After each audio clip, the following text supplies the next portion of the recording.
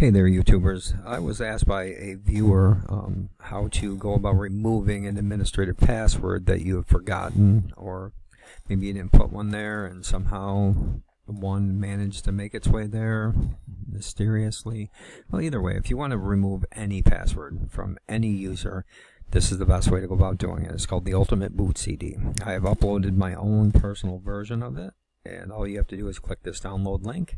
Once you do that, this will pop up. You click download anyways, and then once you have the Ultimate Boot ISO, this is an ISO image, you can either burn it to a DVD and boot from a DVD and do the same exact thing, or if you prefer to use a USB device,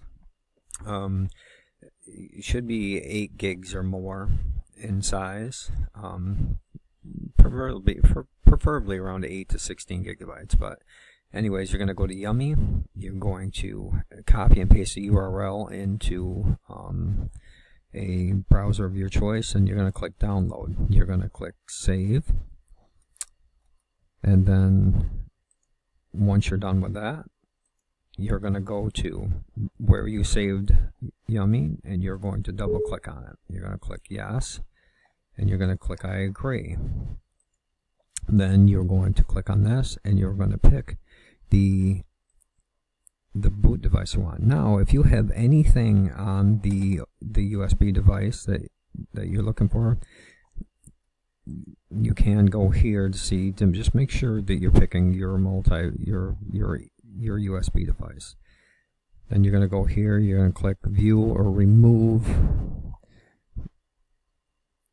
the product,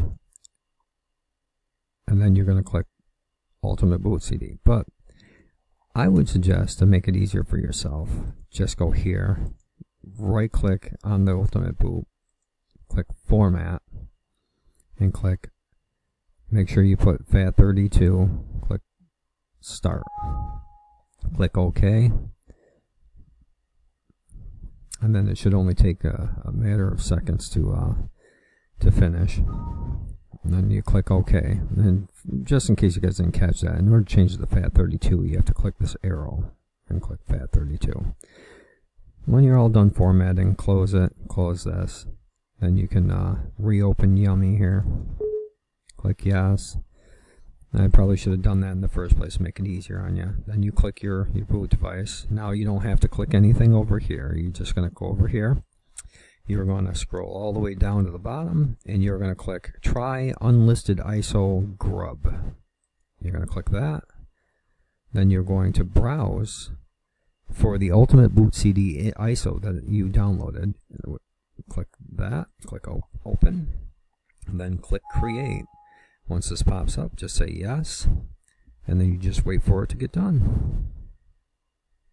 Once this is done copying all the files, you're going to be able to take and you're going to be able to put this into your USB device, your USB, and then you can shut the computer down and restart it.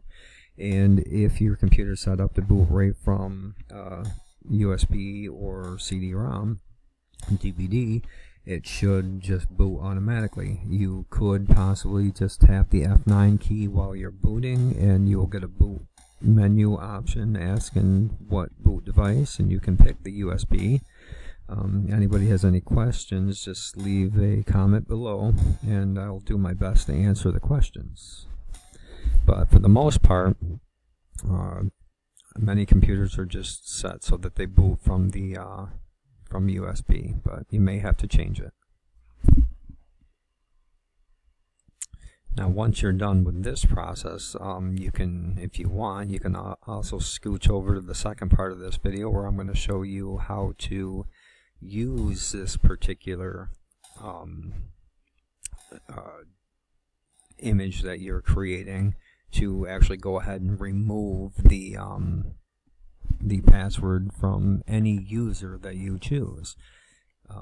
Once you get to this point, you click Next and click No, and then Finish, and that's it. Okay, for those of you interested in knowing how to use this program, the Ultimate Boot CD, scooch on over to the other video when you get a chance. And thanks for watching.